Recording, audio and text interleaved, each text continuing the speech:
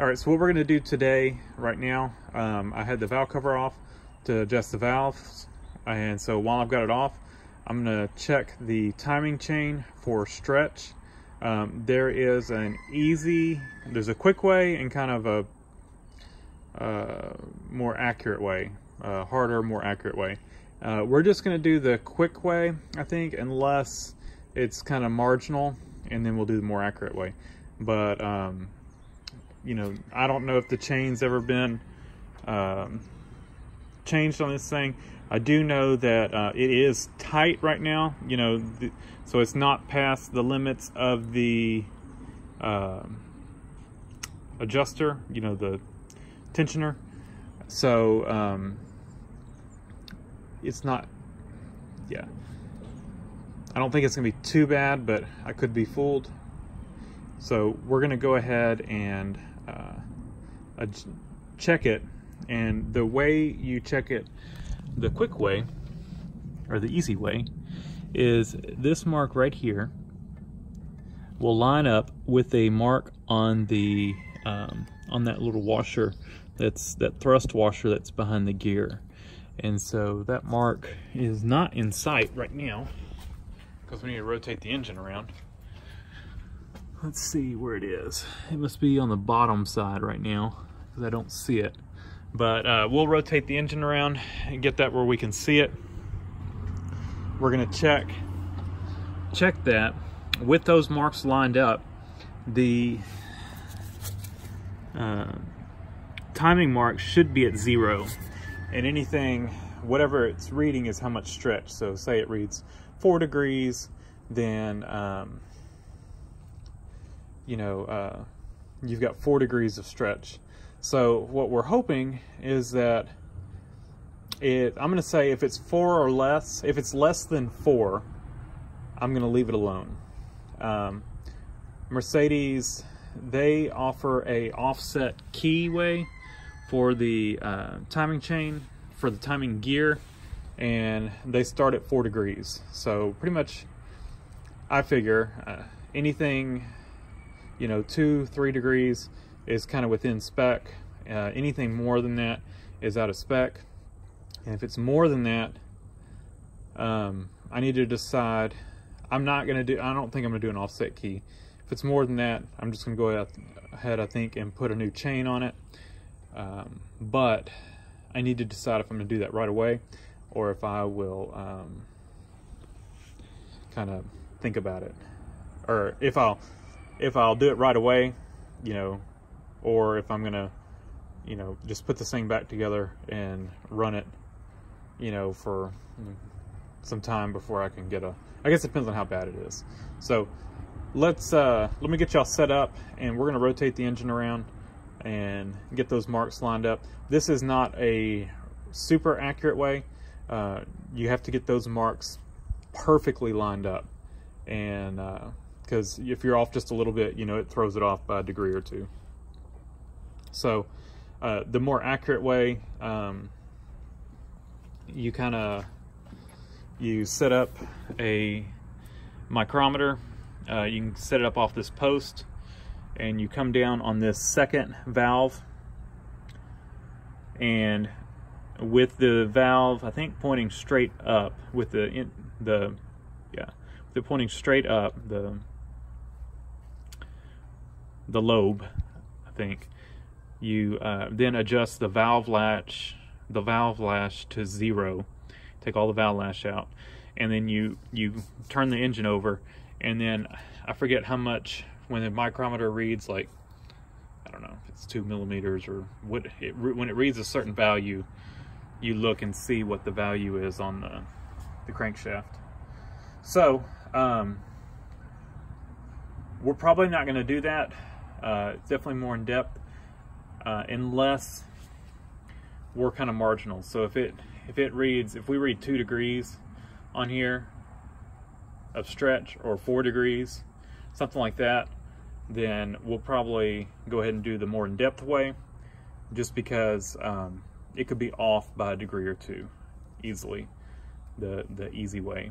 And so, but if we're reading like 10 degrees of stretch, then we know we cannot be off by that much, you know, we know that that chain needs to be replaced. So let me get y'all set up and let's see what it reads. All right, so got y'all set up. I'll have to show y'all later. Get y'all up closer once I get it in place. Get the lines marked, or the marks lined up. I've got the injectors out, so it makes the engine easy to turn over. It's very hard for me to get down on this crank pulley, and so I'm going to turn it over from the power steering pump. A lot of people say not to do that, but like I said, I do have the injectors out of it, so it is easy to turn off or turn. Definitely the best way to do it is get on the crank pulley and turn the engine over. I've got the belt and tightened it up just a little bit to make sure it didn't slip. It might still slip, but we're going to try to turn it from up here just because it makes it a whole lot easier.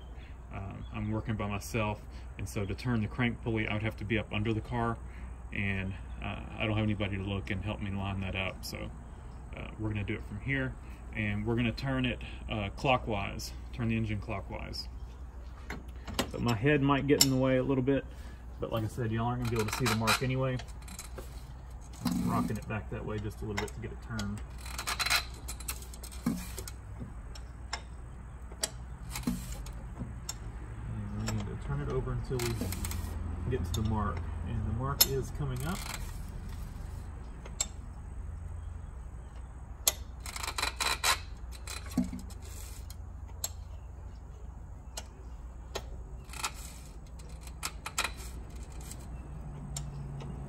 Very close. I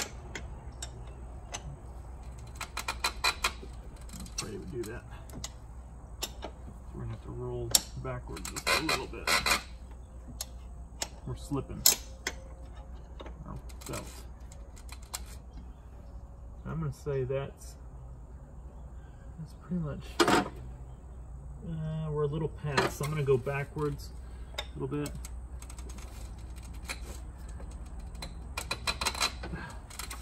That's the problem.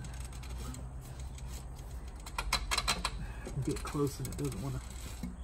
And we're past it.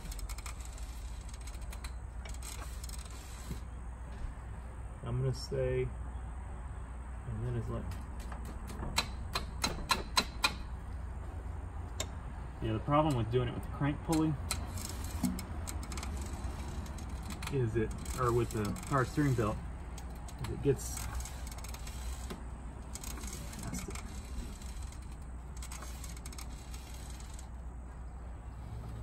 I'm gonna say that's really close. Let's see if I can tell what it is.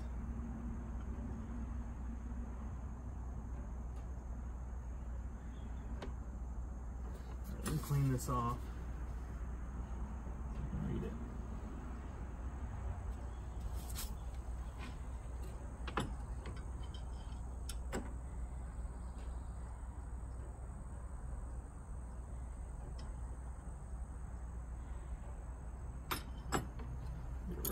Man, it's looking good though. Not to say that somebody hasn't put an offset key in it, but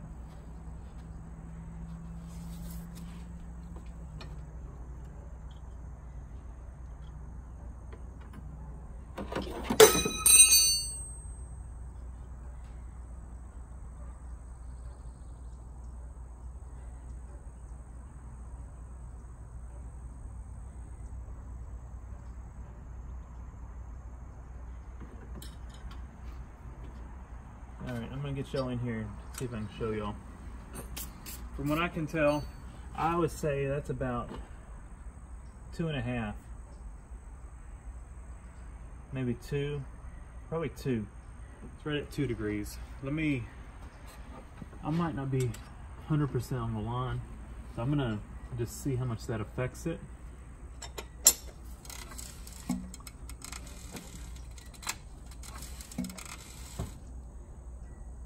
I'd say that's perfect right there.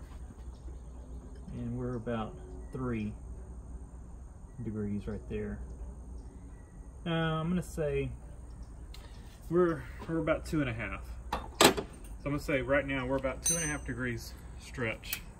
And let me get y'all down. I'll turn the light on.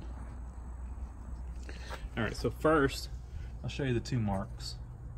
So you can see them right there. They are lined up.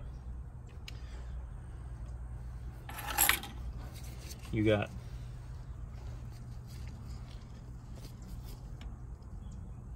there's a glare. Light on. So you've got that mark right there. Lines up with there, and it is right. It is right on where it should be. And then underneath, I might still get the screwdriver with the pointer. It's gonna be hard to get y'all in here. Hopefully y'all can see. Oh, I gotta get my hand in here. All right, so if you can see, get another hand in here, screwdriver, point. So right there is the 10 mark. See the 10, see the 20.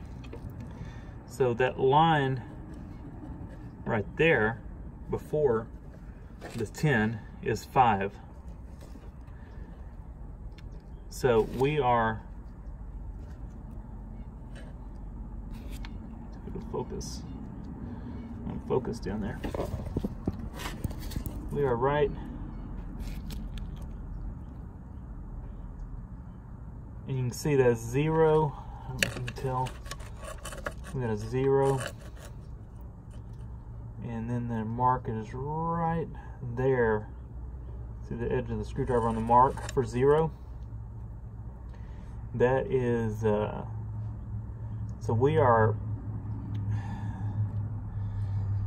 we're just shy. We're probably right at 2 degrees, I'm gonna say, and because we are not halfway, we're not at 2.5. We are just shy of halfway between 0 and 5. So I'm gonna call that 2 degrees of stretch, which is okay in my book. And I am not going to check to see if it's got an offset key. It could have one in it, but if it does, we're still within spec for the stretch, including that. So with only 2 degrees of measurable stretch, we're going to leave it there. I played around, you know, brought it back to the mark, and it didn't even make, you know, just trying to get it just a little bit closer, and it may have affected it 1/4 of a degree. So we're still way within spec at 2 degrees. So that's another thing that kind of leads me to believe that this engine is low mileage, or somebody has put a chain on it at some point. Now, what we can also check is look at the, why y'all look so washed out. Let me adjust the brightness maybe.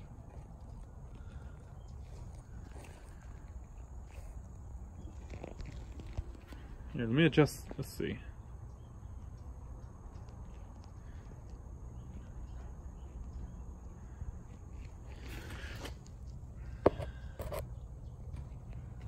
Some on-the-fly brightness adjustment to help any.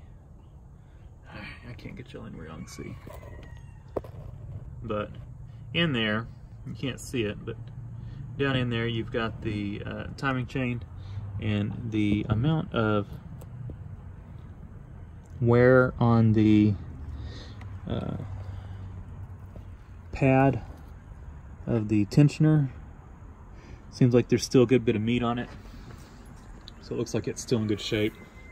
So I think we're in good shape to run this chain. I'll check it next year when I adjust the valves again, or in 10,000 more miles. Maybe next year I'll actually do the more in-depth test to it. But with it reading 2 degrees, I'm good with just a quick test, and we'll go from there. I'll put a link in the description of the video that kind of shows both ways of testing it. and you know, it definitely provides more detailed instructions than I can provide here, but maybe with that guide and, you know, what I've shown, you can do the quick test. And if you want to do the in-depth test, the Mercedes spec test, then those instructions are really good. So thanks for watching. Leave a comment down below, hit the like button, and subscribe for more.